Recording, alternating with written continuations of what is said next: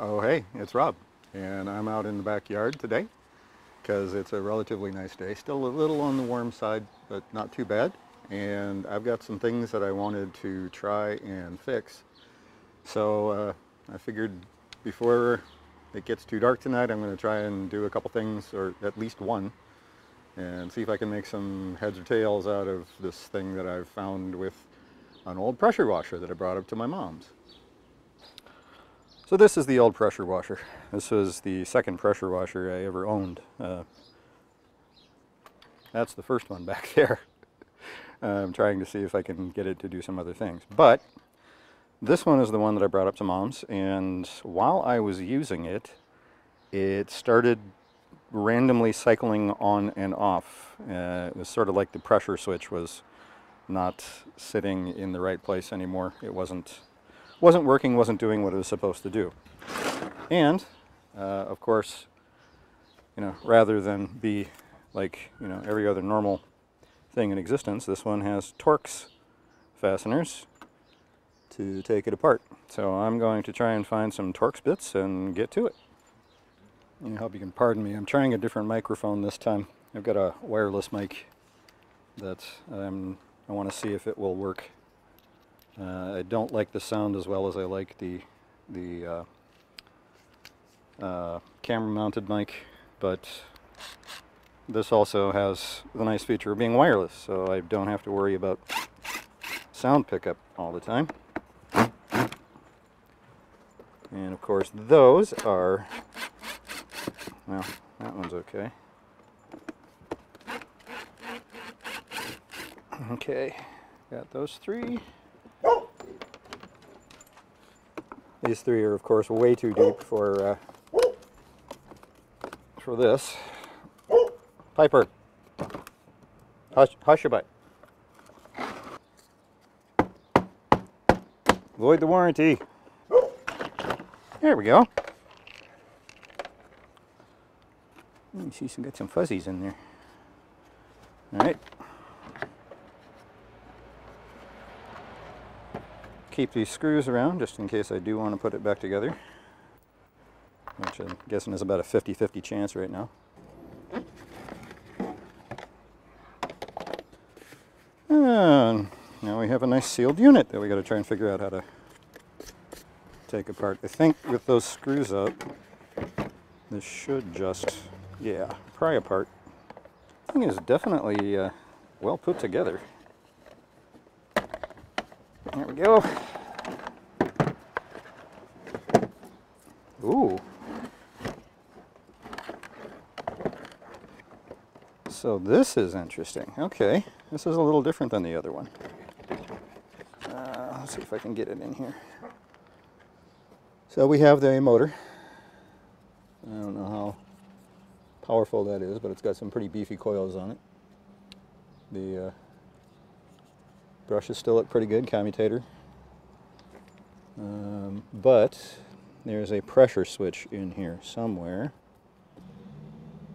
And it would be good to find.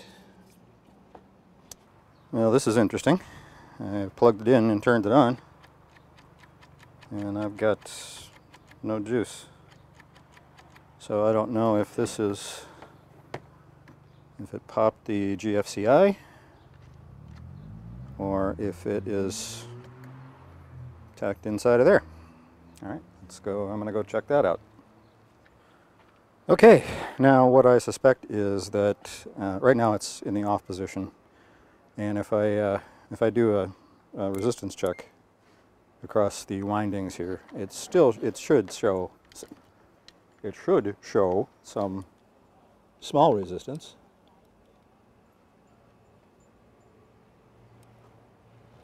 Yeah, 2.6 ohms, that's small resistance.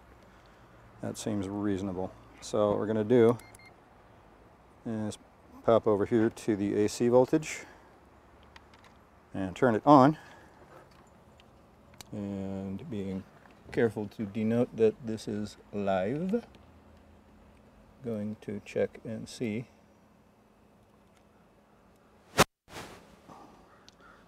That looks like a big fat 0 to me. I don't know if you can see it on the meter there. So chances are good that it's an electrical problem in this switch. Well, that kind of fits along with what it was doing up at Mom's. It was kind of cycling on and off with the pressure. So, yeah, I guess it's time to dig into the switch. Okay, I'm not entirely sure how to take this apart yet, but I'll pull off this side plastic.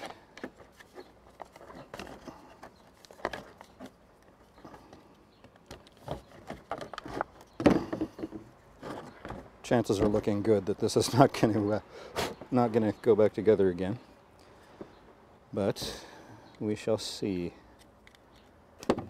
You know, I'm wondering if this front piece has to come off. I really don't want to do that because I believe that is pressure fitting. Alright, it's going to take me a little bit to figure this out, so while I do that, you guys go have coffee or something.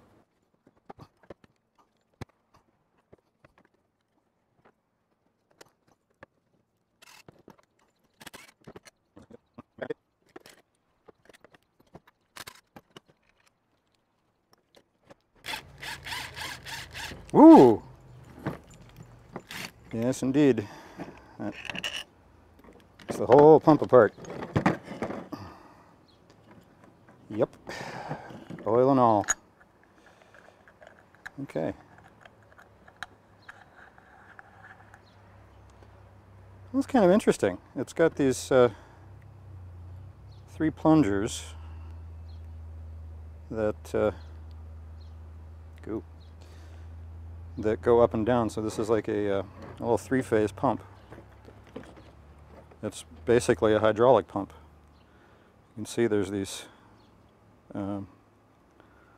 pistons that go in and out, and they actually force the water through these little valves. And these are one-way valves, and so these create quite a bit of pressure going into this small little space, and that drives it out the pressure end. I have a feeling this is not going back together, but we shall see. It's a cool design.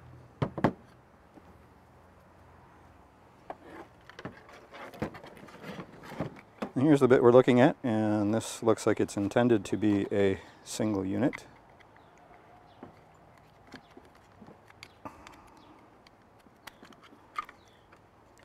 This is all supposed to be in one piece.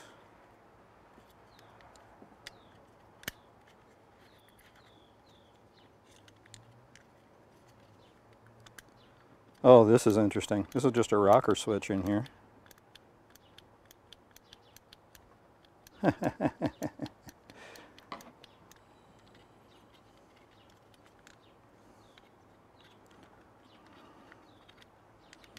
This little thing is a cam that operates this lever that turns the switch. Marvelous.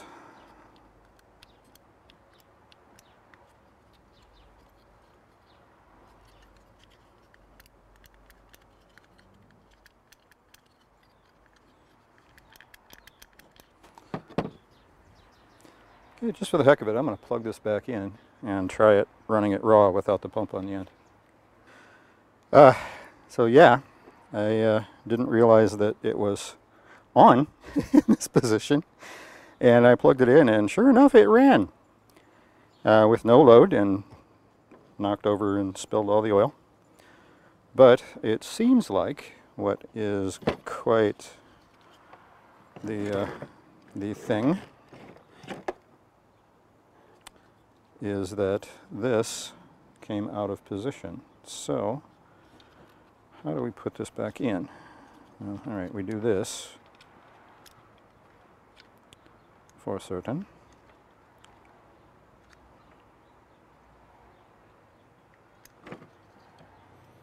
put this little O-ring back in the groove.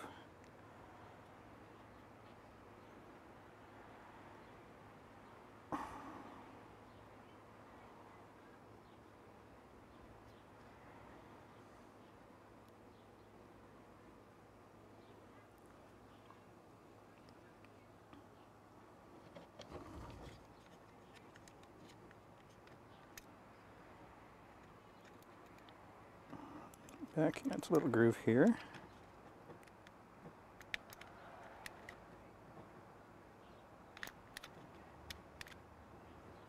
That is the off position. That is the on position. Alright, that looks like it might actually be working, so let's try and put this back sort of together-ish.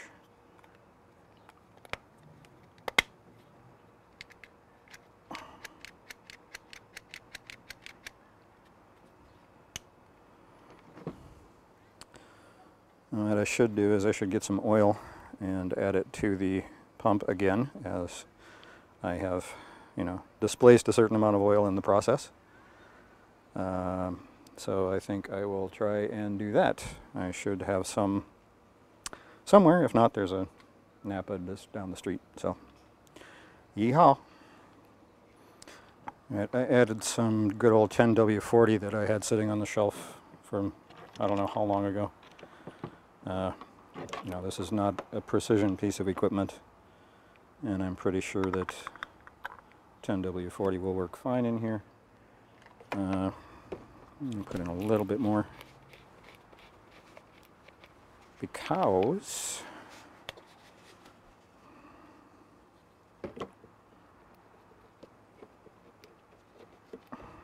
I have it, and it's not going to go anywhere once this is sealed back up.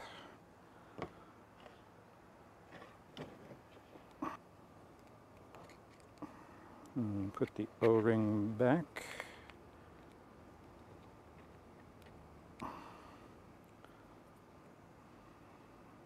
I don't have any shmoo for the sides, but I think that will be okay.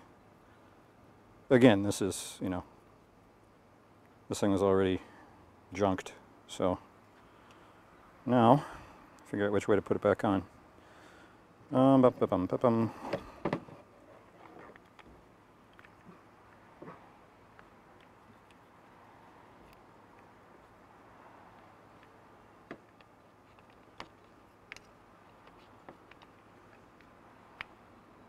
There we go. Goes on like so. And we have the...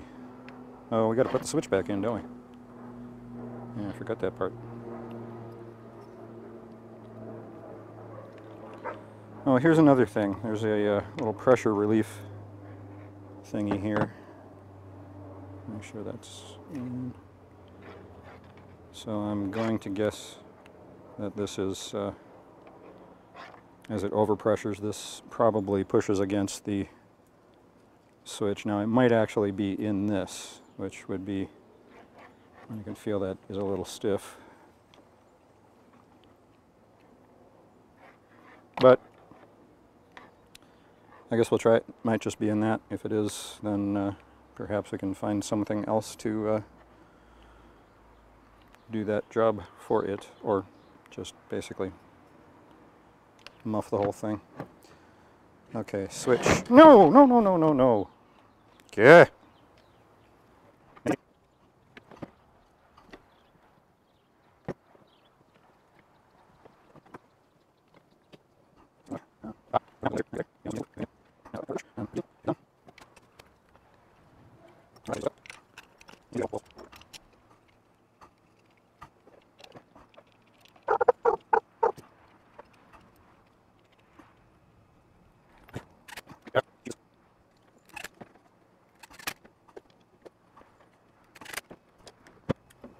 And of course these are completely torqued to spec.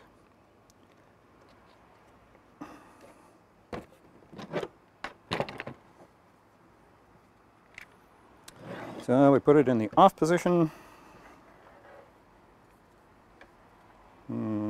Doesn't seem to be leaking much oil. Let us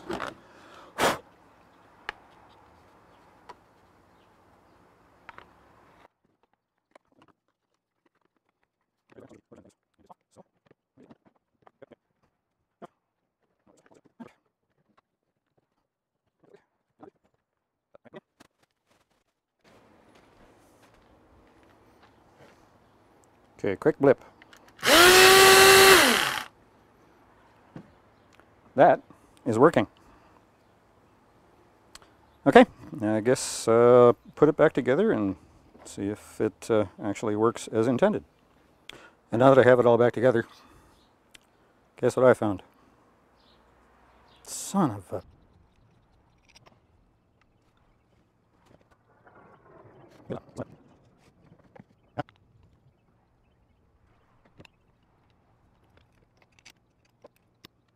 Okay, I've got water hooked up, power is on.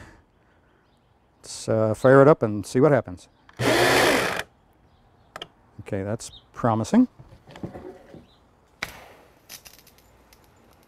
That, however, is not.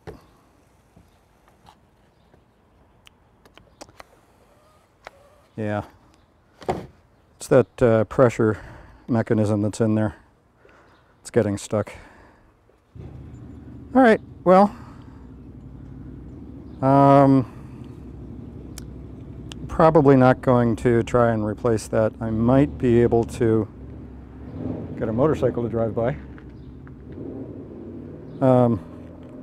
Might be able to just wire up another switch in here and just use it, probably not for pressure washing anymore, but I might be able to use it for some other high pressure experiments, because that pressure doohickey is not working very well, and I don't really feel like taking the mechanism apart and trying to fix it because it's plastic and old and dead. So,